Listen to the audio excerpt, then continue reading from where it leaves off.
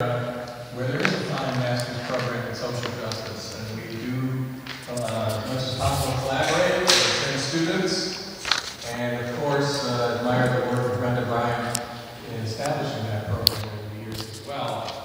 I noticed that it's not just the 50th anniversary of Center for Peace and Conflict Studies, which is a great event, but also the 100th for WILP, the Women's International Week for Peace and Freedom.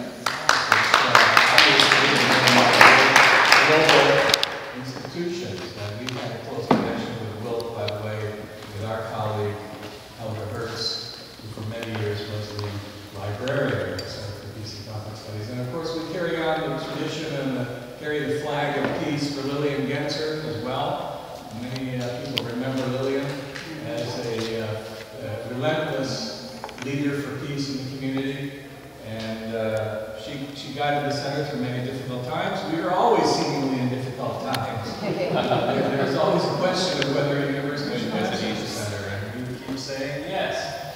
So we're still saying it. I'm happy to hear that the Raging Grannies were here yesterday, and if they are still raging.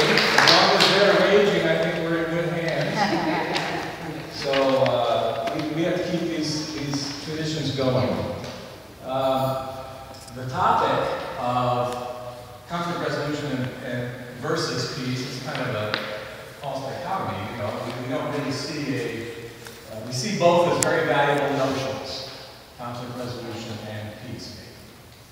And in fact, you can see some of the differences, of course, when we consider the forms of conflict resolution. At the Center for Peace and Conflict, we teach about conflict resolution both at the undergraduate and at the graduate levels, and we help train people in those careers, and those careers can include mediation services and arbitration and conciliation efforts to bring people together to get over their disputes, in a sense. And there is a difference between a dispute and a conflict, because that's really what we're getting at when we talk about conflict resolution versus peacemaking. Disputes can be over barking dogs between neighbors, and that can be settled by dispute centers who mediate and bring people together and find terms that they can both live with to quiet the dispute, so to speak. But that may recur. Disputes like that tend to recur if the underlying issues are not met and dealt with. And that gets us a bit into conflict, because below disputes are situations of competing values, disagreements about principle, feelings of disrespect and bitterness, memories of past, grievances that don't get resolved. So there is a branch of conflict resolution that tries to go a little deeper beyond just mediation, and that goes into reconciliation. Try to get people over the hump, to get people over their hurt, to get people back on a reasonable relationship level where they maybe just an apology, or maybe some kind of acknowledgement of somebody's hurt, or some kind of listening that is reflected on both sides. And in schools today, they do what we call restorative practice. They try that at any rate to get young people to mend the fences, really mend them, and understand where the conflicts have come from. Maybe they come from home and have nothing to do with each other, but they're misunderstood, and they're taken out on each other. And so that whole process of digging deeper and deeper toward interests, toward needs, where people can actually resolve their needs in common, gets us closer to peacemaking, from the surface issues to the deep issues.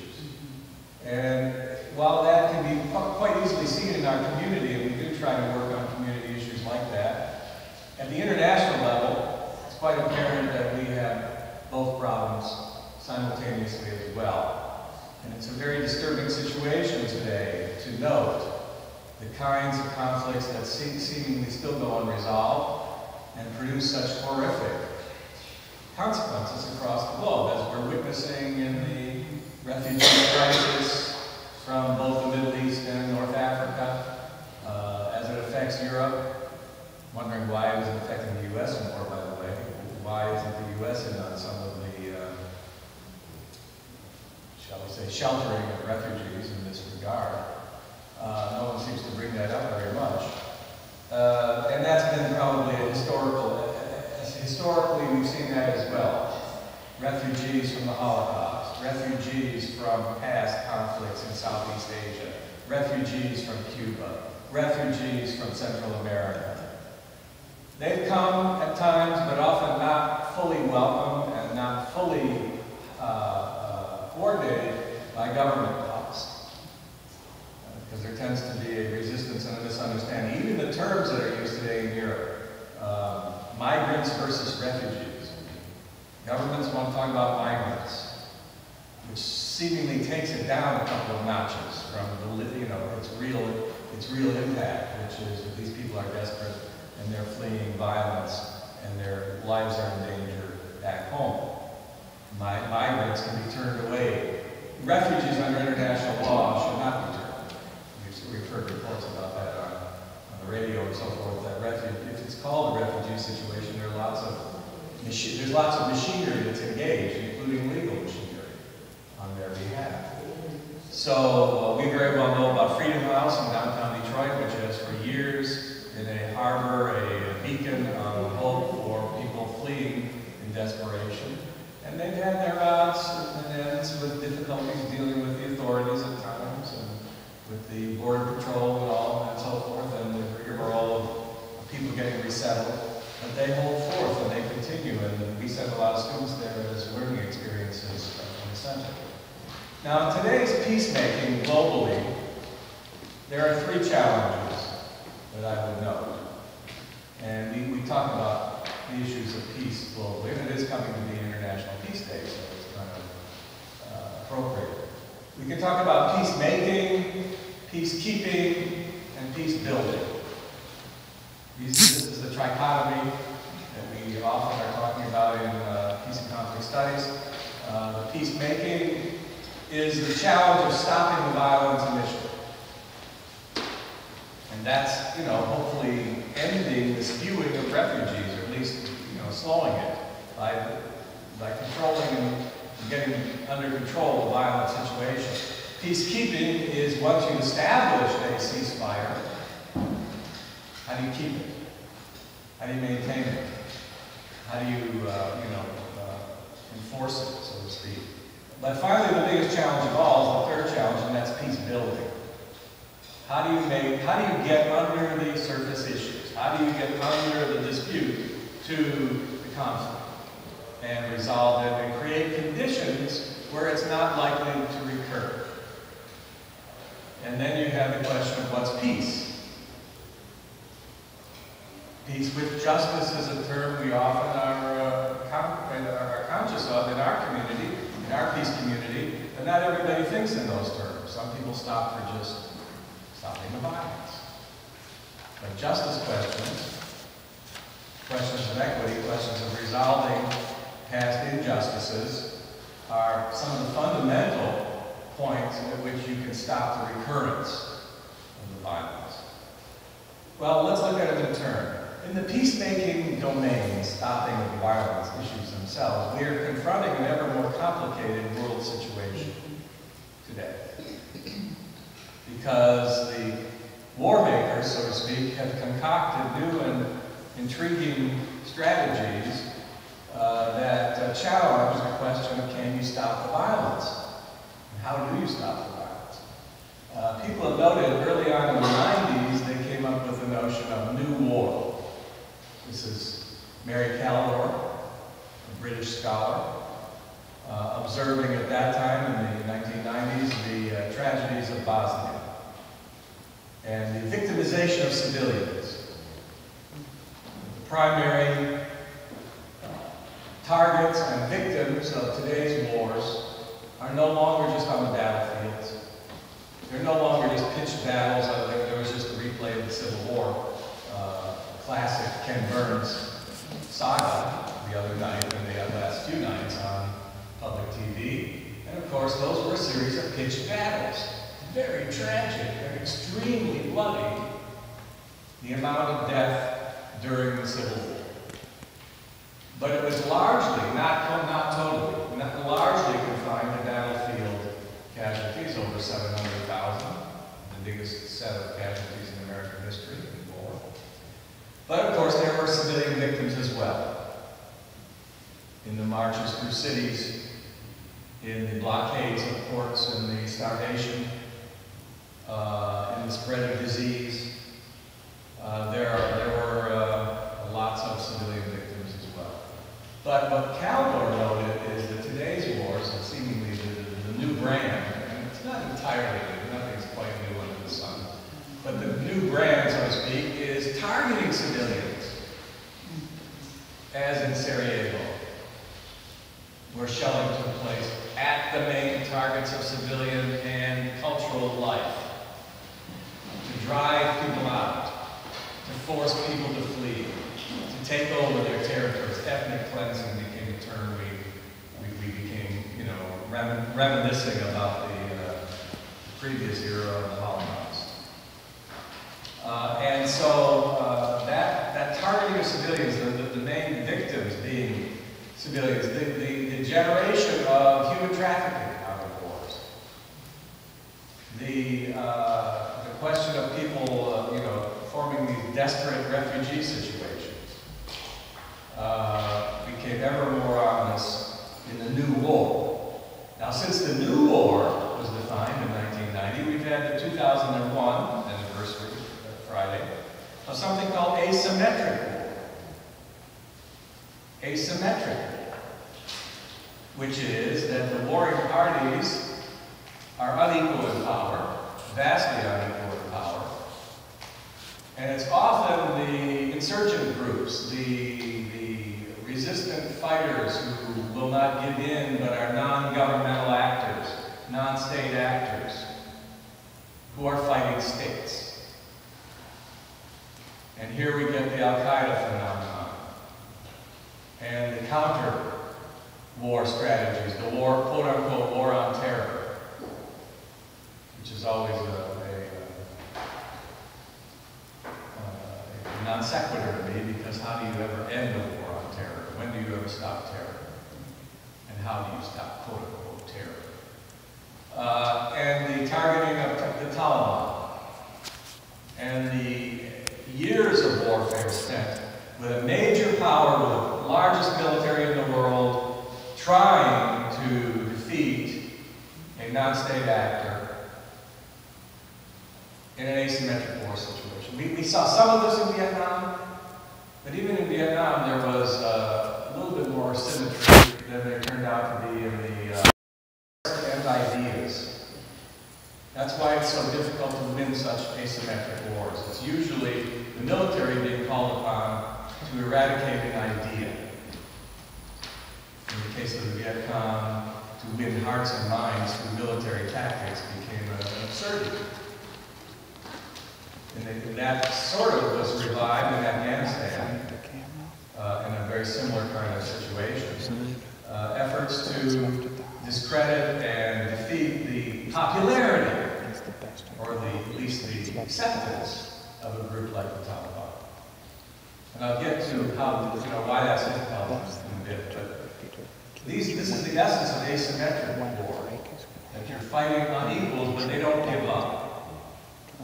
And they can cause havoc by tactics like guerrilla tactics and terror tactics and remote attacks and bombings and suicide attacks. All right, so you have that situation and the response of the national security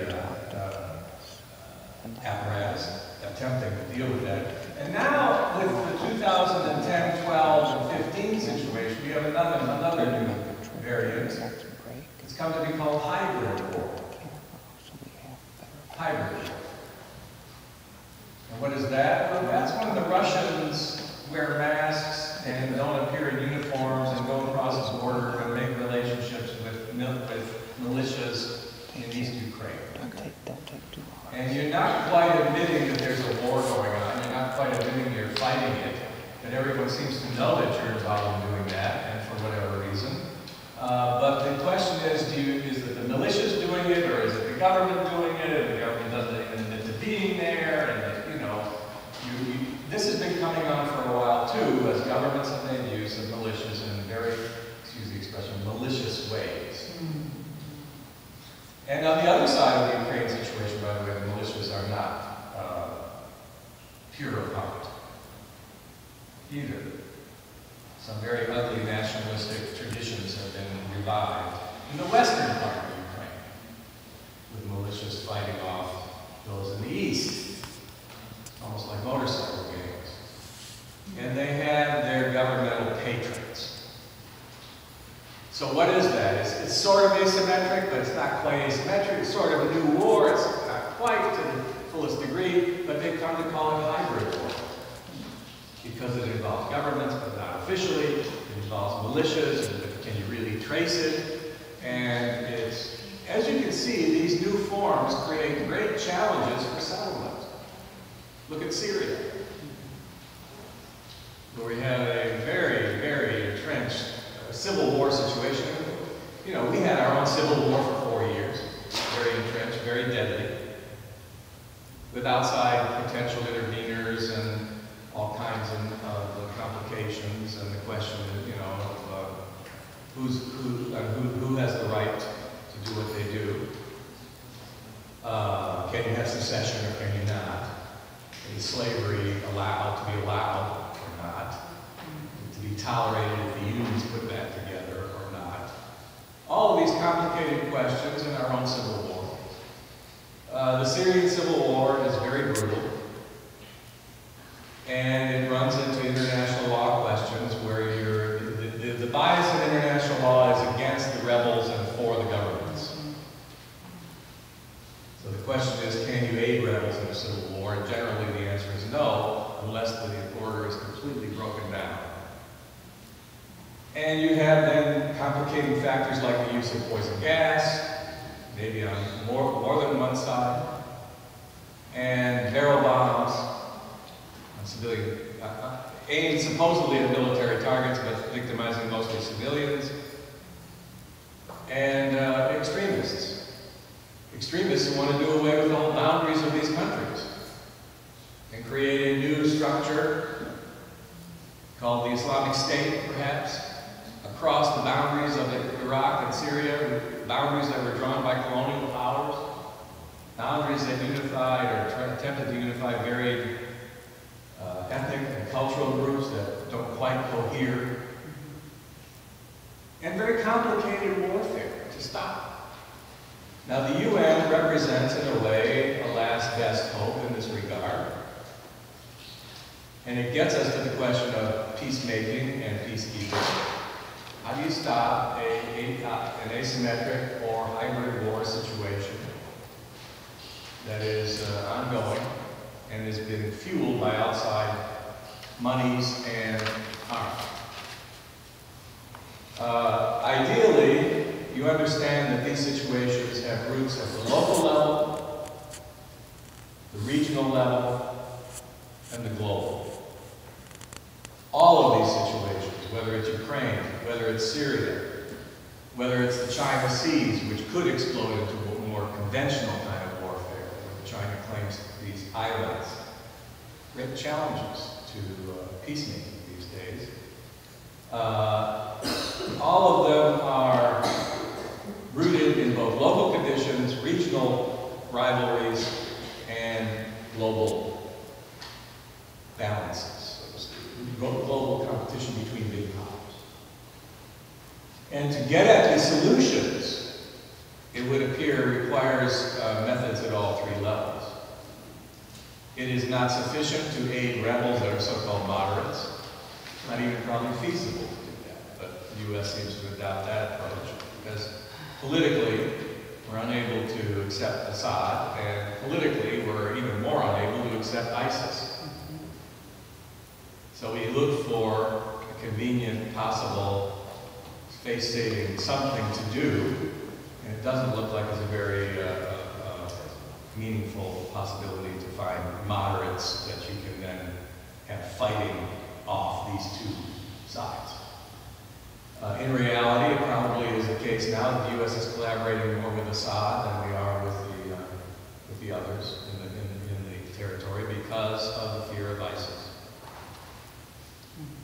have U.S. allies like the Turks. As you go regional, you go from the local, the split of Syria itself, to the regional, and the question of Iran and Turkey, and their roles. You're placating or stimulating the conflicts. And you see that they all play for their own interests as well. Turkey does attack ISIS, somewhat reluctantly, I think, at U.S. encouragement. But they then go to war with the Kurds, the ethnic minority that they fear. And their real target probably is Assad, because the Turks do not, at least the Turkish government, does not want Assad to stay in power.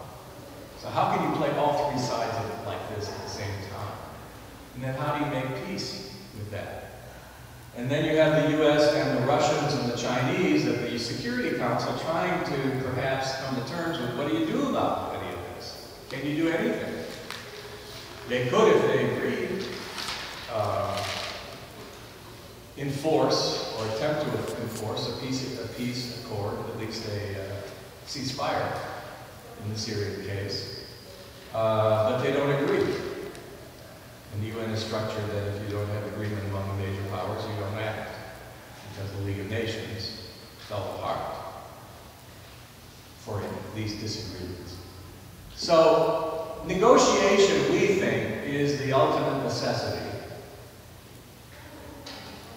in bringing such conflicts to a halt. That means that although civil wars often end with military victories, and the Assad regime is probably banking on its long-term potential for outlasting its opponents, if it realizes that it is not going to regain the territories held by ISIS and others, presumably there become grounds for some sort of negotiation to end the warfare at some point. Because you run out of soldiers. You run out of money. You run out of legitimacy if you can't control the territory. But you have friends. You have the regional friends like Iran, which backs Assad's regime. But then the U.S. and Iran are in another set of negotiations over something else. So one conflict affects another. The Russians do not want much to be done about Syria, but they do help with the poison gas issue, with the chemical weapons issue, with the nuclear issue in Iran, as long as you can leave them alone about Ukraine. So you have these rivalries and these complications, but I think that the future of Iraq and the future of Syria will have to be solved in a regional set of negotiations, which would include the parties themselves. That means you have this difficulty of taking into negotiations these non-state actors. How do you actually negotiate with ISIS? Can you negotiate with ISIS? Should you? Are their tactics too outrageous? Their cause, whatever their cause, may have some justice behind it, but are their tactics too outrageous? Well, you negotiate some prisoner swaps sometimes, you negotiate some hostage money sometimes with them, at least the Europeans have. So, to what extent can that be extended to general negotiations? Which would be the regional parties, including the Saudis in this case, in the Syrian case, because they have a severe interest in ousting Assad and weakening Iran. But it's a question as to how far they would go in doing that with ISIS. But they're an American colleague at the same time. And you have the Iranians and the Turks and obviously the Israelis have something to say, but I'm not sure they would be in the negotiations. And the Jordanians, the Lebanese, and so forth, who are implicated by all of what goes on in Syria. And it is a very dire implication, because these states will implode if nothing is done. And maybe that's just inevitable.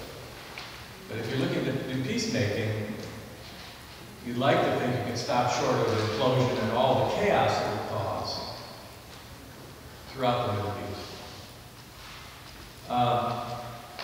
So you have these challenges, but I think then that there would have to be the superpower, the major powers, the regional powers, and the local actors all somehow engaged in a set of negotiations to say, can we set some boundaries and say we can stop the shooting, at least for the initial period. Once you do that, of course, it becomes a question of peacekeeping. Now, we know there are about 187,000 UN peacekeeping forces around the world. How many? About 187,000 troops have been counted as UN peacekeeping forces. The only problem with that is that they're not permanent forces under UN authority. They're hit and miss. They're accumulated by the crisis situation and who's willing to contribute troops. Many of these have served in Africa, in the African civil wars, and so forth. And they've come up with the idea of what they call robust peacekeeping, which is going beyond simply separating the parties and keeping them apart, which used to be what peacekeeping was about, just keeping them apart, to actually enforcing peace when someone breaks a ceasefire, to actually shooting at people. And the more an international military contingent takes part in the war, the harder it is, the more controversial it is for their country to continue allocating those troops. You know, peacekeeping forces traditionally have come from countries like Canada, Sweden, India, some of the more trusted non-aligned actors or non-great powers. But those troops, when they're in danger, Nigeria has provided a lot of peacekeeping troops. When they're in danger, the question becomes, can they continue? Or will they be withdrawn? And in addition, of course, we find some of the peacekeepers at times have done egregious things themselves. Canadians find it hard to get over having sat by and watched Srebrenica take place, the killings in Bosnia and Srebrenica, without having done anything because they were not ordered to fight, to save those people in that what was supposed to be a refuge. And they've had a great deal of guilt about that in Canada, and you've had the Nigerians at times looting and doing outrageous things in some of the countries that they've served. Which in a sense gets us to our third question, which is about peace building. And one of the key detriments to being able to solve crises in the world and find reconciliation and actual solution is something that's been pointed out in an interesting new book about corruption. To set the conditions for a lasting peace, you have to have a viable governmental authority that does not victimize people, that actually begins to share power with minorities or even majorities. In the case of Syria, it's run by a minority ethnic community, and it leads to, ideally, in large, to meaningful power sharing with the majority, if Syria is to be a viable state in the future. The same with Iraq. Iraq, run by now a majority regime of the Shia community, but victimized the Sunnis because of past reverse discrimination that took place, and left them out of the equations of power sharing. Kurds were included, the Sunnis by and large were not. And it's in that inequality, in that sense of alienation, in that sense of being cheated and oppressed, that people rebel and continue to rebel. So to get regimes to actually open up to their countrymen and clean up, and the book I'm referring to is a book called The Thieves of State by Sarah Chase. Sarah Chase is a U.S. diplomat. His father was a professor. Her father was a professor. Who noted that in almost every effort the U.S. makes to fight asymmetric wars, so to speak, the problem of endemic corruption makes it almost impossible to succeed. And in most of the developing world, as we call it, and in some of the developed world, the regimes are corrupt. Both the Russian and Ukraine regimes are noted for corruption.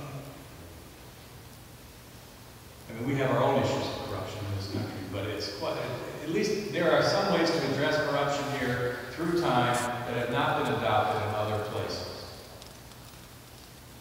And it is the case in Afghanistan that the Afghani government that we backed, and still back, different leaders, is just riddled with corruption, of people on the take, of people not serving the communities they're supposed to be governing, of cronyism,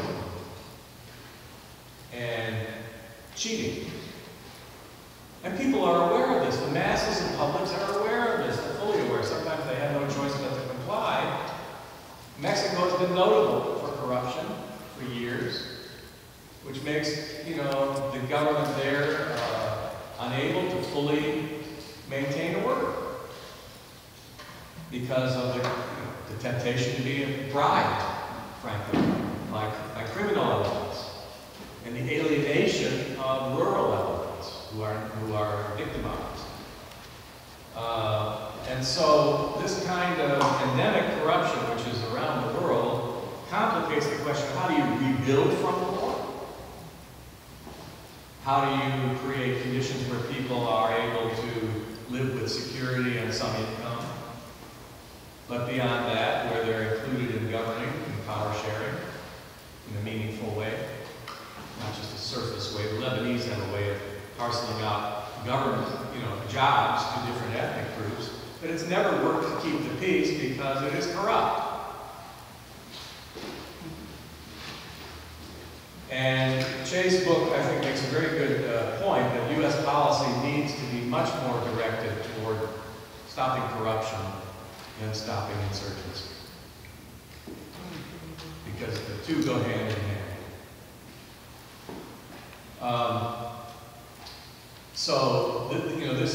There are questions of discriminatory laws, for instance, in countries where those in power take the opportunity to victimize those who are out of power.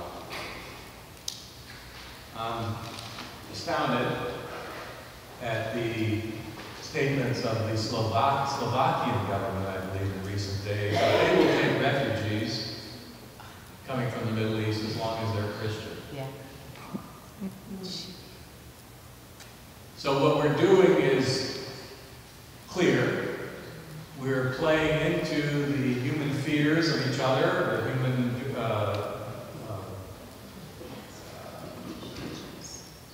rejection of outsiders, of outside groups.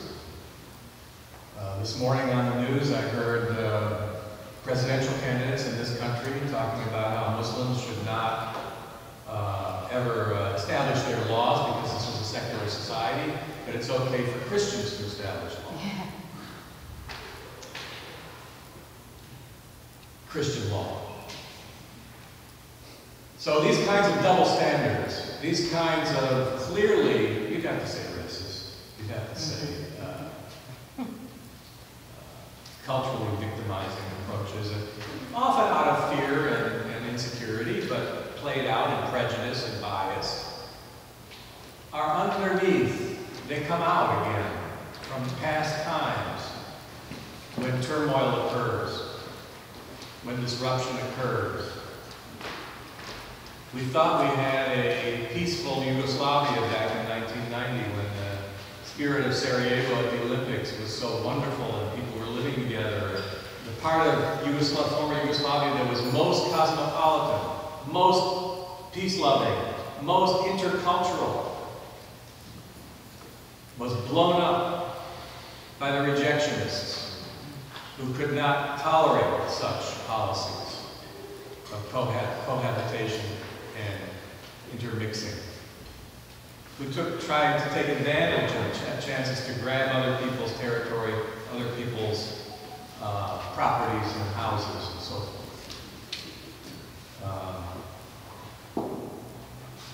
It's been pointed out that in this country we tolerated the internment of the Japanese Americans.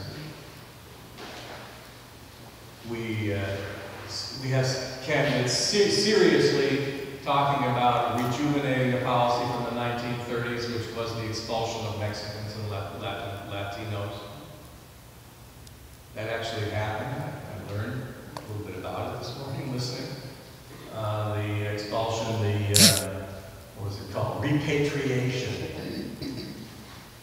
of Mexican families from this country in the 1930s. Both the Hoover and Roosevelt administrations allowing it to happen. And American citizens getting deported to Mexico because of economic hardships that people feel. But we have these kinds of sentiments back and actually being proposed by a semi-serious presidential candidate. We have to watch this. We have to watch some of our angels of worse nature, maybe, to change Abraham Lincoln's way of describing things instead of our better nature. The angels of our worse nature, reviving these kinds of prejudices and playing on them in political campaigns. I mean, people are amused to some extent by Donald Trump. He's kind of a phenomenon, and the kind of people like to watch and be entertained. Well, you could have said the same thing about Hitler as he rose to power and was elected in 1932. Didn't have a takeover, was elected. You have to watch electoral appeal of these kinds of bashings, these kinds of appeals to our worst nature. And it's present still in Europe, it's present in the Middle East, it's present in North Africa, and unfortunately it's present in the Americas. So these are challenges. I wish I could give us easy answers. We have some encouragement. I would note the achievement of the Iran nuclear agreement as a peacemaking potential, despite what the criticism says. One of the most far-reaching agreements. By the way, it's not entirely equitable, because other countries that have nuclear weapons are not being asked also to disarm them in any significant ways, particularly countries in the region. Pakistan, Israel, so forth. But we do have at least some coming to terms of countries that we're really not dealing with each other artificially for 30 years in the United States and Iran. Now, some of this is driven by, plain old political interest. Iran is helping the United States hunt down and chase down ISIS. They don't admit that, but in Iraq, where the army is not reliable, it's the Iranians, to a large degree, limited what looked like a potential takeover of the whole country. Now, maybe that shouldn't be the American interest. Who are we to say what Iraq should have ultimately looked like? But when we're in this game, we realize that there are parties that are potential collaborators, and I think that has helped drive what we sometimes term rapprochement, to a certain extent, with Iran. Again, not being fully admitted on either side because it's politically unpopular. But we have the first tentative steps toward perhaps regularizing relationships with Iran. That would help in the Middle East if there were a set of understandings.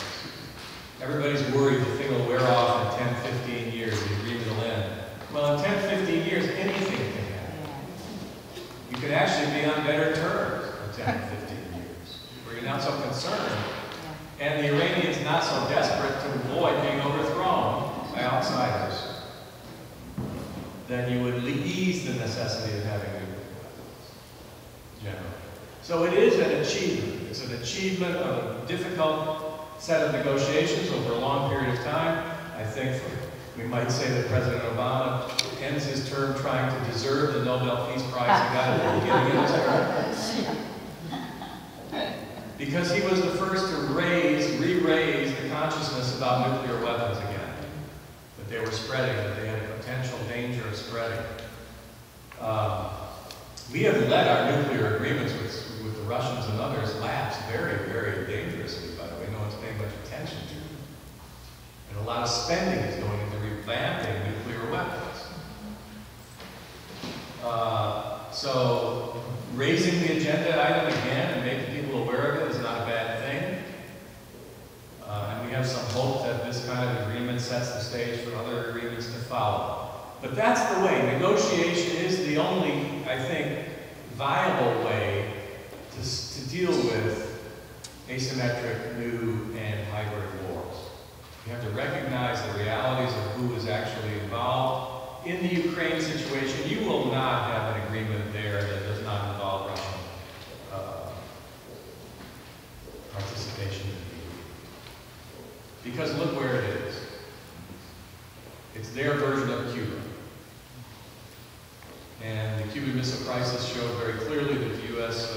confronted the Russians are confronting the West in Ukraine in their own way. So anything we can do to ameliorate and I think the Obama administration is trying a tactic there because it's not going to be a military confrontation, it's going to be a tactic of sanctions to see if they can help bring the Russians to the table in a meaningful way to get that situation resolved. And when it does get, steps are taken, of course, protests occur in the other part of Ukraine, as we've seen. Ultranationalists don't want there to be autonomy in the eastern part of Ukraine.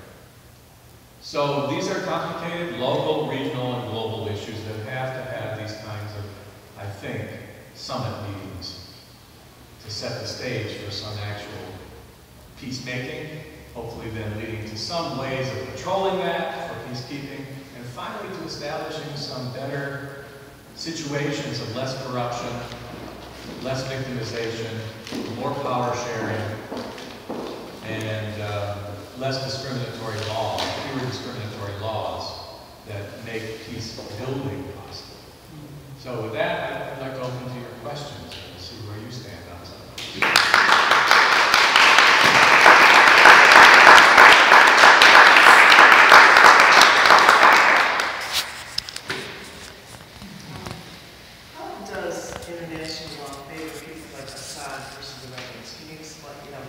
Well, the reason that international law is biased toward, in its origin, toward governments as opposed to rebels, is the origins of international law itself, which had to do with sovereignty.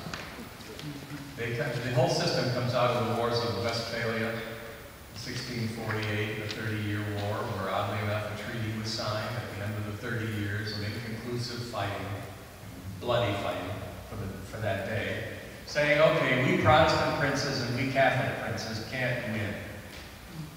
We're in stalemate, we're killing each other. Protestant princes of Germany and Southern Europe, what are we going to do? We're going to leave each other alone. You can have your religion in your territory, your princely domain, we'll have ours in our princely domain, and we'll agree to leave each other alone in this treaty, noting sovereignty as the key principle. That means you don't interfere in the other. You don't overthrow the governments. Now that's a myth. And it was a myth from day one. There was a lot of effort to interfere.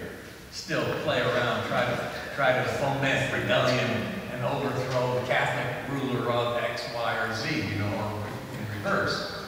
But the myth and the actual enshrinement of that principle and what came down to us as international law is important. Because it does give it's the reason why Hitler could be called into question for taking over other countries. It's the reason George H.W. Bush was able to unify a very strange coalition of states to, quote-unquote, free Kuwait, which is hardly a free state. But the global system defined it as sovereign, recognized it as an independent state. And once you're recognized, people are supposed to leave you alone. Unless, and something now has risen to challenge sovereignty and complicate the question, and that's why you can't criticize Assad. And that is the principle of the responsibility to protect. What does that mean? It means that starting in the Holocaust, and maybe even earlier, people stood by and watched whole populations decimated and destroyed in genocides and ethnic cleansing. The world witnessing that somehow came to guilt, particularly after Bosnia. And we began to see in the United Nations an assertion. I think it came under the Kofi Annan, General Kofi Annan leadership, that you can't just sit by and watch people decimated by their own governments. You must do something. A responsibility to protect. Now that doesn't mean you have to go to war necessarily. You may accept refugees. You may send humanitarian assistance. You may intervene diplomatically. You may do sanctions. But you must do something, and not just let it happen. And Assad had a reality. The whole family regime has had a reality of victimizing their dissident populations, claiming that they were rebels. Governments always use the term, they're rebels, they're terrorists, they're this and they're that. And so we have a right to put them down. Well, there begins to be a general global norm. You can't just say that, you can't just get away with it. The problem is, what are you going to do about it? And I think Secretary of State Clinton ran into this dilemma when she was in office, when the Arab Spring occurred. When you had a series of countries, in a series of countries, the young people and the people out of power challenging these oppressive 40-year-old dictatorships in Egypt, in Tunisia, in Yemen, and on around even to the Gulf states. And Hillary Clinton warned some of these Gulf rulers, the men who happen to be leaders, that they were out of touch with history. You better get with it, she said, because the internet is on, and young people are restive, and they're not going to put up with this kind of repressive, dictatorial rule.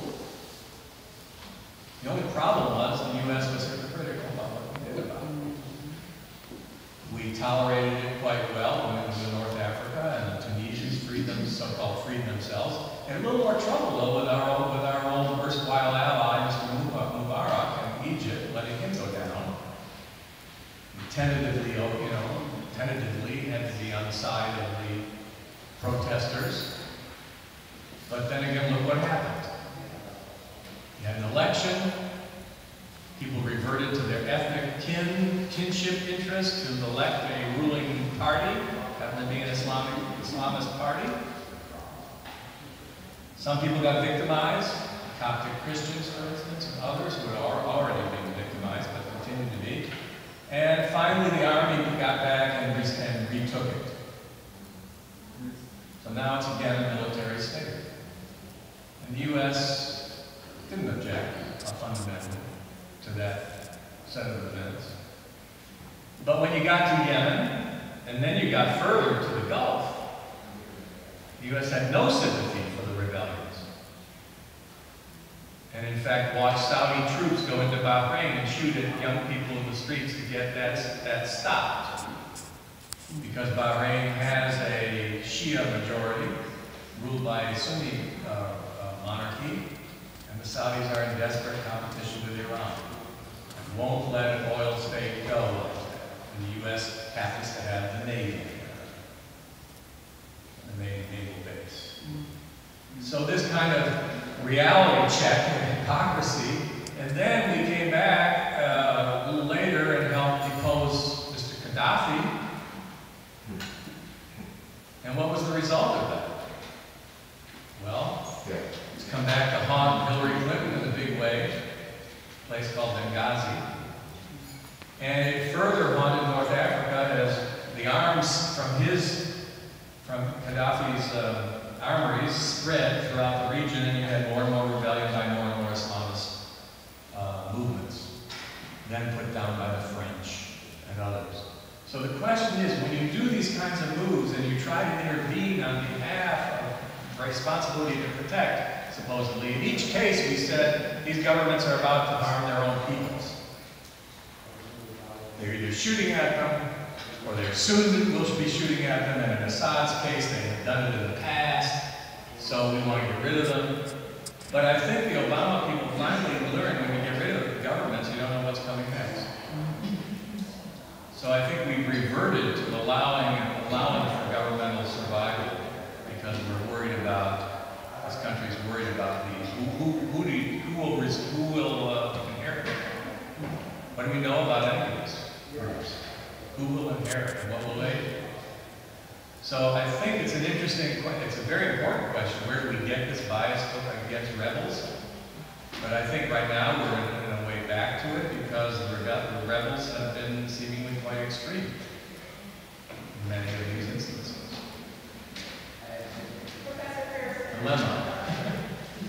Dilemma. Conundrum. Yes. What effect will renewable fuel have on the whole thing? Yes, well, you know, people have said for years the Middle East will cease to be so strategic when oil ceases to be the main fuel. And the question is, what will renewable fuel mean for any of this? It will probably lessen the outside global interests. The Chinese have some very strong interest in oil fuel. But the more the world can revert to renewable fuels, you have less political peddling of influence going on either by corporations or by governments to become militarily involved in the region to secure those resources. And the Middle East has, in a way, it's suffered actually some interesting recent thoughts about the Syrian conflict. I saw one report that it's global climate change that has exacerbated part of the Syrian civil war because of drought and because of people's economic hardship caused by the farming, the failure of farms and the failure of rural agriculture in Syria, adding to the desperation of the rebellion. And so there's seemingly an intricate relationship between the damage we do in the environment and the spillover of that even into warfare. Something that we have to become conscious of. But beyond that as well, the oil prices now in the world have dropped, which has deprived some of those regimes from their income levels. I'm sure they're not hurting too badly in some of the less populated oil states, but some of the more populated oil states like Iraq and Iran, because of also the boycott, have had political repercussions coming from a declining economy. So it's beneficial, probably in the world sense, that we have renewable energy to lessen these war-type involvements. At the same time, though, these income levels are going to go down in some of these places. Corruption, of course, is, as I say, a serious problem. But that filters down to the average person in those countries as well. What is Mexico going to do if the oil market collapses? Mexico is a major oil producer. The United States is a major buyer. What's Nigeria doing? And yet these resources are some of the reasons some of these insurgencies go on, because the crooks want to control the oil. And some of the political rebels want to control the oil for being able to buy arms, just as they control diamonds and other resources in Liberia in those awful civil wars. So there is a complicated relationship between these resources and warfare. It'd be better, of course, if the world had less push into these places by the militaries. And that would happen if there was more renewable energy. I have a question. Yes, I'm sorry. Do you have any insight on why you believe the Israeli government was against the Iran deal? That's my first question. And my second question is, how do you feel about politicians in this country who were against the deal, who somehow seem like they have more allegiance to Netanyahu and the Israeli government than they do to their own country? What do you think about that? Well, it's a very interesting right, it's a political set of issues that drive some of this. Just as the Turkish government seems to be attacking the Kurds because they have elections going on. The Kurdish party made great gains in the last election. The president of Turkey is worried that he lost in the election and wants to reschedule new elections, and lo and behold, they're fighting the Kurds. So some of this relates to domestic politics. And there's some element, of course, that anything Barack Obama does will be immediately opposed by a significant segment of the Congress. Well, that's definitely true of Republicans. But what about Democrats who are... Well, Democrats are, and others were, of course, interested in the security of Israel. And the leader of Israel has taken a very strong stand on this question. Some in Israel feel he lost in this. Others say, no, he won because he made it an issue. The relationship between Israel and Iran is complicated. Not many Americans realize that Israel once supplied the revolutionary Iranian government with arms. You realize that? And when might that have been? Well, it was when Iran was fighting Iraq, Saddam Hussein's Iraq in the 1980s. And the Iranians were desperate to resupply their American equipment because the Shah had been given so much American aid. Where are you going to get that when the U.S. is now boycotting Iran because of the hostage crisis? Well, it turns out the place they turned to, and despite calling them every name in the book, great Satans, took arms from Israel to fight Iraq. And why would Israel supply Iran? Well, there's an old saying in the Middle East, my enemy's enemy is my friend. At least for now. And so if Israel's main opponent at that time was Iraq, it was thought to be Arab states, Iraq being one of the leaders. Iran is not an Arab state, Persian. Iran and Israel actually had close relations in the past when the Shah was the ruler. So Israel didn't supply Iran at that time. Now the world has turned, the worm has turned, so to speak, and Iran is the great threat now, at least played into by the Israeli government, because leaders in Iran have made statements that Israel shouldn't exist or shouldn't have existed. And very few in the Middle East will put Israel on the map. So this actually feeds into insecurity in that country. They don't accept us. The same way the Israelis don't supposed to accept the Palestinians. Both sides, oddly enough, see the others in the same light. They don't accept us. They don't accept our legitimacy. So Iran is seen as a spearhead, and the sense is if Iran got nuclear weapons, it would be a threat to the security of Israel, even though Israel has nuclear weapons. Don't admit has them, but they have. There is a split opinion in Israel about this agreement. Many of Israel's security community leaders back the agreement.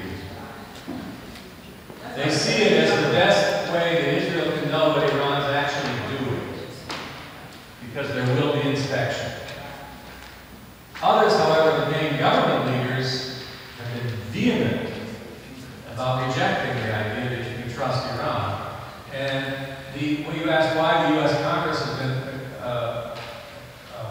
receptive, it varies. Some in the far-right religious community value the Israelis as caretakers of the Holy Land. It's an irony because the religious right in the U.S. has been noted for past being anti-Semitic. But there is this sort of strange affinity between far-right Christian fundamentalists and Israelis, or the Jewish state, as somehow a caretaker for the Holy Land. Others, of course, make political hay about Obama on this. And then the Democrats are sometimes in districts where Jewish vote matters. It may be New York, or maybe Detroit, or maybe in certain places. So you have, and the Jewish community itself is divided. Most polls show that over 50% of American Jews favor the agreement with Iran. But there are definite, strong voices and influential community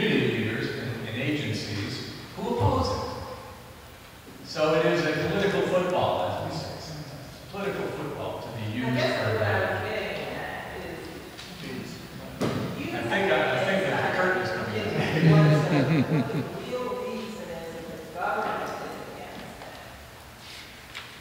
Is against the deal. Which government? The Israeli government. Well, it's because the leader happens to be against it and has played on its insecurities. And people do feel that they distrust Iran. And, you know, the opponents have been sort of silenced to a certain degree, but there is an element in Israel that is not buying into this opposition to the agreement. Because, you know, it's a very